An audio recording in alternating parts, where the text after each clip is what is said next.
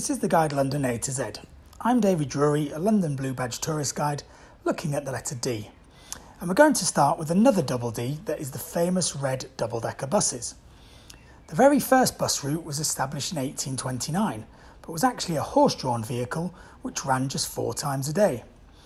Red buses arrived in 1907 when the company that owned them wanted to make them stand out from their rivals. Today, all the 8,600 red buses are run by London Transport over 700 routes. Some of them operate 24 hours a day. The current bus design is by the same man who designed the Olympic cauldron for the London 2012 Summer Games. Number 10 Downing Street, the most famous front door in the country, the London residence of the UK Prime Minister. In recent years, Prime Ministers have actually chosen to live in number 11 instead, as it is bigger than its more famous neighbour. The official title of the Prime Minister is the First Lord of the Treasury, which can still be seen on the letterbox. The front door can actually only be opened from the inside, but up until 1989 you could actually walk right up to the entrance. The Dickens Museum is the only surviving London residence of the Victorian writer Charles Dickens. He moved here in 1837 with his wife, and this is where they raised the 3 eldest of their 10 children. Here he wrote his first novel, Pickwick Papers, as well as Nicholas Nickleby, and arguably his most famous Oliver Twist.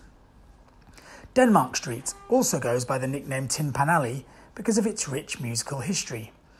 It's particularly famous for its public music publishers, shops and independent recording studios in the 1960s. The Rolling Stones recorded here, while David Bowie socialised at one of the cafes, Elton John wrote Your Song on this very street, and the Sex Pistols actually lived here.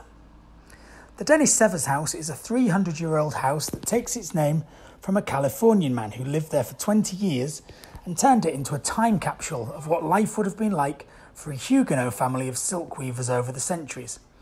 He called it a still life drama. It is particularly atmospheric when viewed by candlelight. The Diana Memorial Fountain is dedicated to the Princess of Wales and was opened by the Queen in 2004.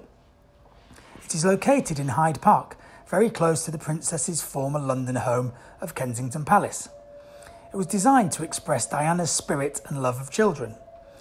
The fountain is along the 7-mile circular route of the Diana Memorial Walk that also includes the magical Diana Memorial Playground, complete with its very own pirate ship.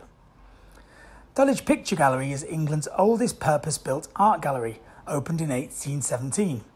It houses an impressive collection of old masters as well as British portraits from Tudor times up until the 19th century.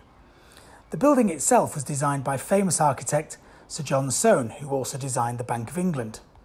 Across the road is the scenic Dulwich Park, which is also well worth exploring. Down House is the former home of Charles Darwin, the famous naturalist. Here he worked on his theories of evolution by natural selection.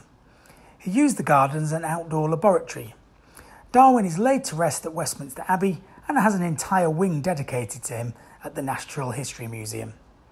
These are just some of the tourist attractions you can find in London which begin with the letter D. My name's David Drury. Check out my profile at our website guidelondon.org.uk and please subscribe to our YouTube channel and join us as we explore the A to Z of Guide London.